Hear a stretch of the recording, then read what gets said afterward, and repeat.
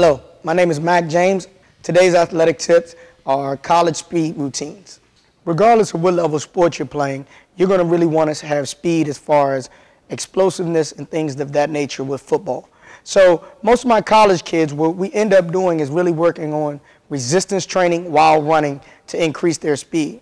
We use a sled called the Prowler that actually allows us to load at a 45-degree angle for maximum speed, as well as at a lower angle for maximum drive with each step.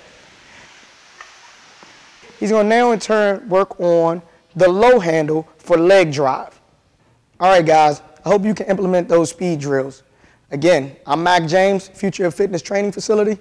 Remember, don't settle for mediocrity, strive for excellence.